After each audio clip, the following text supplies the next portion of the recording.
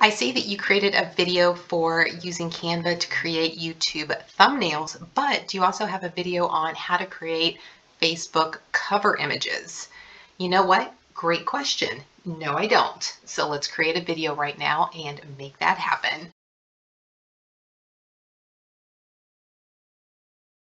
Let's go ahead and go to my favorite website for creating any type of image, and it is canva.com. You guessed it.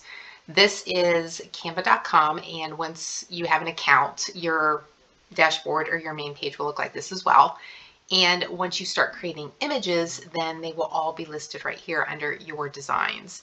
So I was going through and creating a lot of different images here recently, and I have not, actually here's a Facebook image that I just created not too long ago because I wanted to update the background to reflect my online course that I'm launching, or it's in the process of launching right now.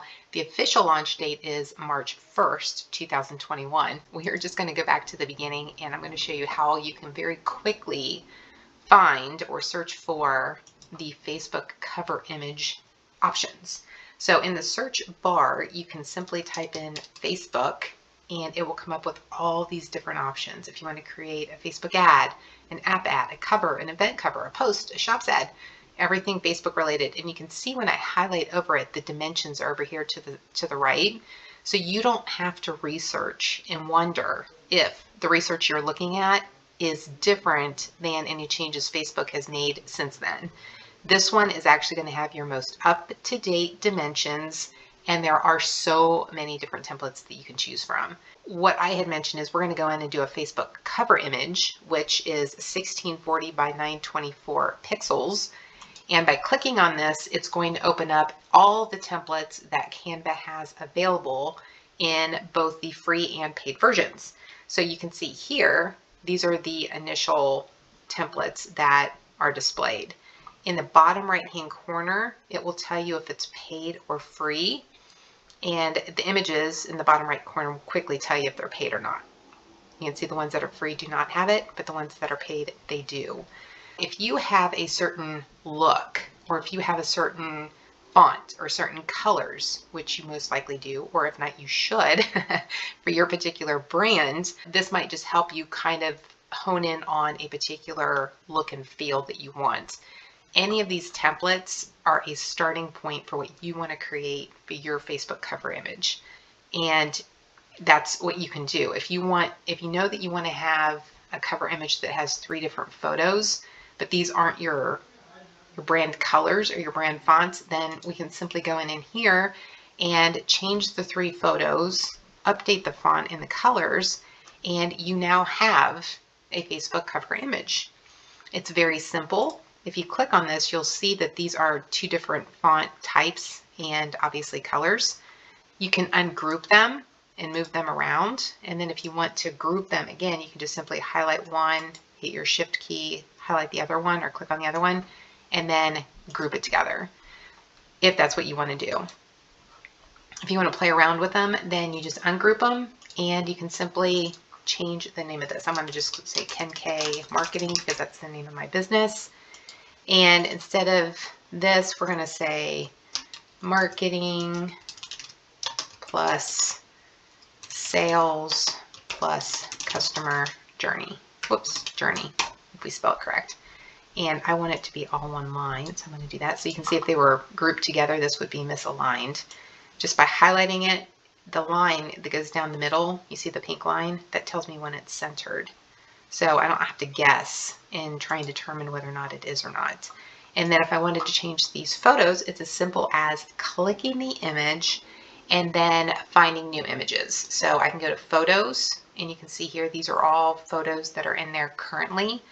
Same concept. If there's no image in the bottom right hand corner, then that means that it's free. So you can go through these right here. These are showing you that these are the ones that are trending. But if you know for a fact that you want to have a background that is, let's say that it's racing for whatever reason, just to search for something that might be different. So I can see that there's different car images here. A lot of these are paid. They've got this little image in the bottom right hand corner. Pro means that you need to upgrade in order to have access to it, again, because it's paid. So just for the sake of having images in here, I'm going to show you how easy it is. Did you see I just highlighted it? I hold the mouse down on it, and then I can just drag and drop it over here, and it's that simple. And because I'm doing racing on this, we're just going to make them all cars. I can move them around. I can change this background color. Click it. Highlight click on this one right here, the color square instead of color wheel. And you can see here that these are the colors that are currently being used in this template. These are not my colors, so I just highlight this and change it.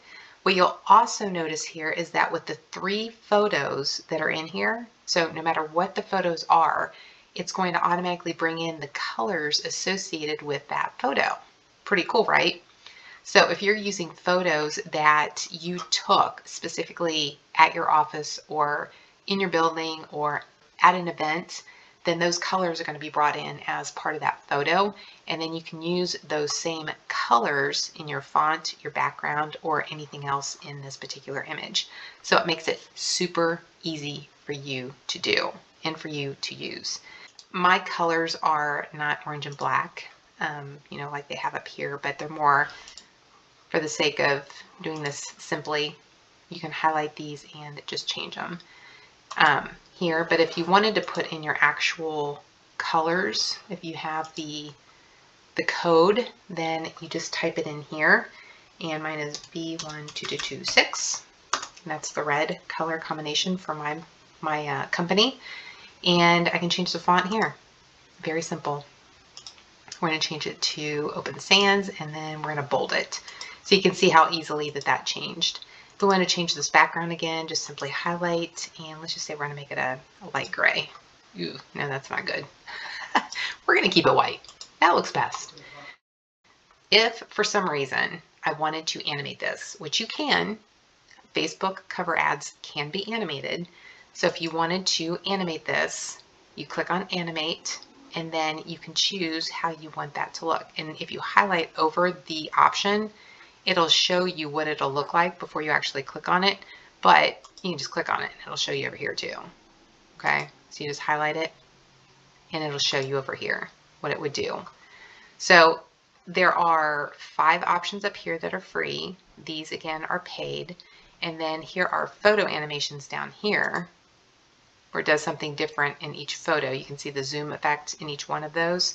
So that's why these are separate. But these 3 down here under photo animations are also free. So a lot of different capabilities.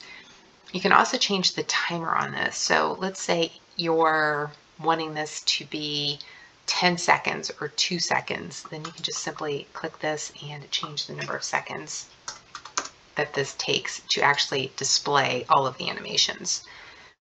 Because this is for Facebook, I particularly do not want to have any type of animation on it. So what I'm going to do is I'm going to go back here and say none. So it'll automatically take it off. You can name it here, and I'm just going to say Vicki's Facebook cover image. And it tells you here that all changes have been saved. It automatically saves, so yay, right? And then I can just simply click here and download.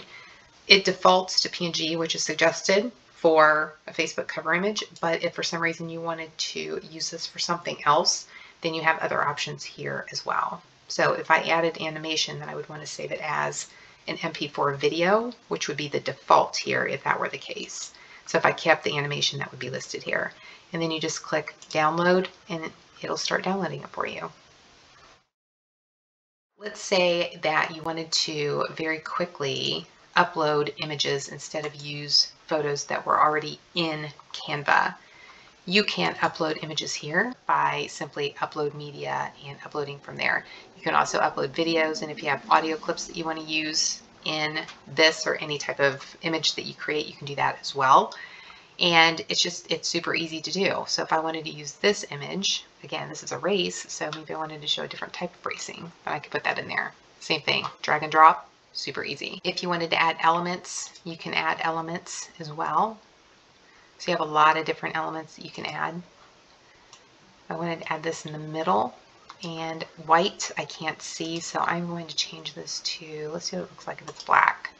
That's kind of cool. Maybe it's a little bit too big, but I did mention that I'm not a visually gifted person, correct? Now you know why. So we can do this and obviously do whatever you want with it, but I'm just showing you the different capabilities. Text, you have all kinds of different fonts available, you know, some that are already styled and pretty cool looking. So you can glance through here, a lot of free ones as you can see.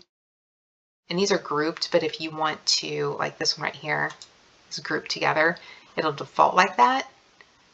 But if you just want to use this top one and not this one, then you just simply ungroup, and then you can delete this one and modify the text here and use that font.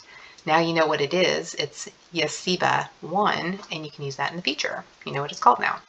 Super easy. Audio clips. There's not too many free audio clips, but there are some in here, so you just need to go through and see what type of sound that you want, and then you can use those in your images as well. Video, you can either use what's here, or you can upload your own, like I mentioned. You can change the background. There are plain images, or I should say plain colors, which you can get from the color square instead of color wheel up here. But if you want to have a textured background or some type of image like clouds, those are here as well. When you have a paid version of Canva, you have more capabilities of like resizing. If you wanted to remove the background of an image, if you wanted to create separate folders for maybe different clients and you wanted to keep everything in here, those are included in the paid version of Canva. So if that's something of interest, then you would need to pay for that version in here, which would be the Canva Pro. But if you're just looking for a great, easy to use tool that has a lot of different capabilities visually, and if you're visually not gifted like myself, then this is a great tool for you to use. So hopefully that was helpful. You would simply then just take this image, go to Facebook, and upload it. So let's go there real quick, and I'll show you how easy that is very quickly. But all I have to do is click on Edit and choose from photos, or if I want to upload, I'm going to upload a photo. And let's go to downloads, and it'll be my most recent one. So we'll click on this one and open, and watch, it'll just automatically put it in there. So I can actually go here and change it to fit. I'm not going to save the changes because I don't want this as my background. So I'm going to cancel this, but you can see how easy it was to go in here and change your background image. So you will have to play around with it a little bit depending on what screen you're using. If you're doing this from a laptop like I am, if you're doing it from a tablet, and if you're doing it from a mobile phone, then you'll want to take a look at that as well and just make sure that it looks correct across all devices and all screen sizes as well. If you have any questions, leave them below in the comments. I will get to you. If you are new here, don't forget to hit subscribe. I share a lot of different marketing type tools, or tools that you would need for your marketing roles to help with generating sales. And then also I review marketing strategies and tips and customer journey type topic, as well as content related topics. So if any of that is of interest to you, don't forget to hit subscribe and the bell notification so you get notified when I upload new videos every week. Thank you so much for being here, and until next time, make today great.